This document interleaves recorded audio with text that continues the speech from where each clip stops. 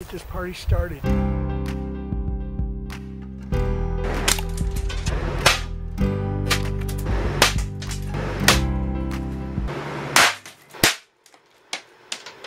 The pellets were going through layers of plywood, cardboard, and we're starting to stick into my door. Video is about making that and some of the things that it can do. It's 100 degrees, and that's only part of it. But it is unusual for that high of a dew point.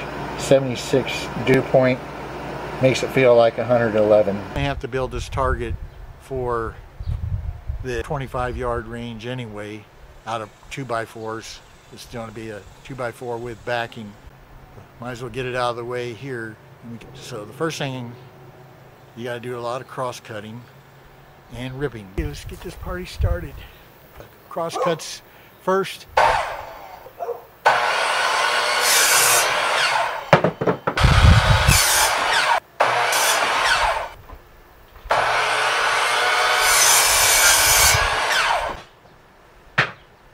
This required some cross cutting too. I'll show you in a second.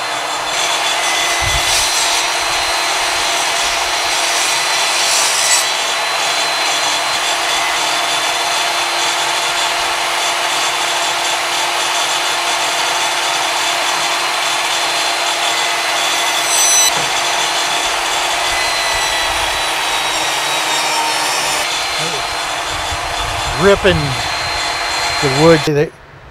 Here's the result of all that ripping that I just did. Take a wood chisel and get rid of this loose stuff, and then I'm going to fit the bottom board and the frame boards in that, and it'll make it a lot more solid. This part is done now. Now this will be the back of the target. Furthermore, because the daisy shatter blasts, holders tend to break because you shoot them too. I'm going to make one saw blade pass through so I can have these things set up too. Took a couple cuts, but it got it the right thickness, and now I can fit in those daisy shatter discs and shoot at those from 25 yards away.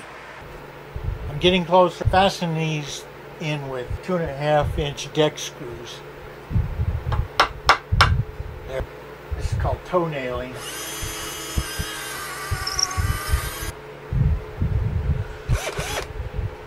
Got the old power driver here.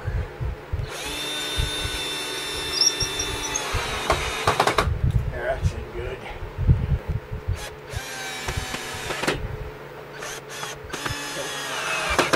There you go. There's your basic frame.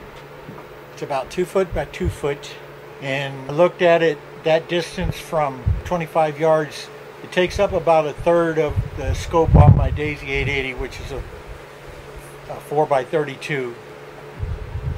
So I'm going to stack the 2x4s and fasten those to this by 2-inch screws all the way up. There's 7 2x4s. That's the basic backdraft. For primarily doing the pellet test inside, I'm going to put this plywood here, and then in front of that I'll hang another plywood. This is, by the way, I use this for pouring concrete way back when, over 10 years ago. I think it's really 5/8. It might be 3/4 up, but anyway, it's thick. The boat end didn't work anymore. For outside shooting, the 2x4 will stop most pellets. Will stop all the pellets that I have.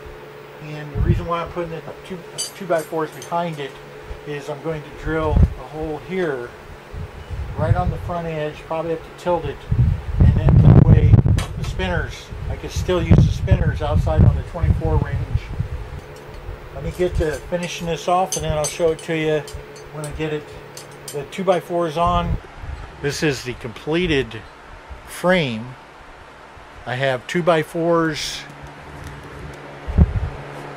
in the back here that are all screwed on with deck screws, but they can be removed very quickly. In fact, these two here are from my old fence, so as they get peppered, I'll just replace them with other scrap 2x4s.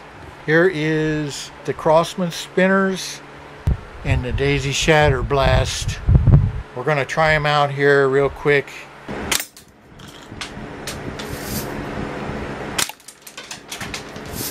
Next up, the Crosman spinners, Crosman 760.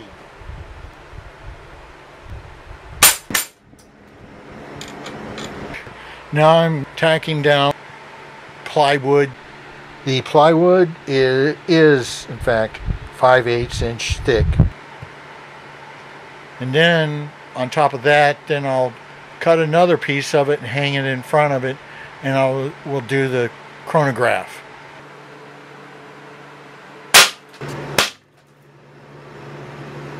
One.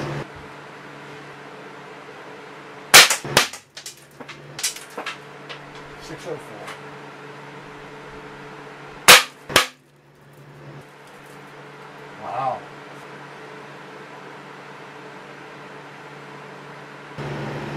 One last test. I was just out on a walk and I thought about this. I say, wonder what happens if I shoot 22 short hollow point.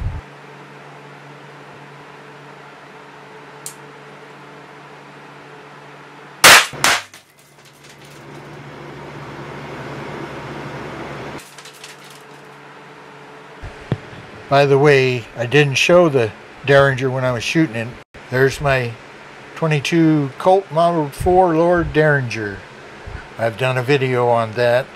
The Derringer 22 went straight through from the remote camera, and this is where it hit here.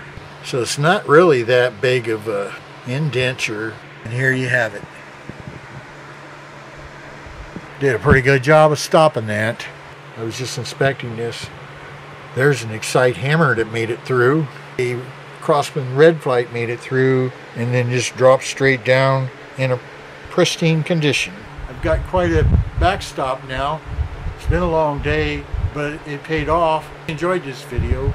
If you did, please press the like button and subscribe. Thank you.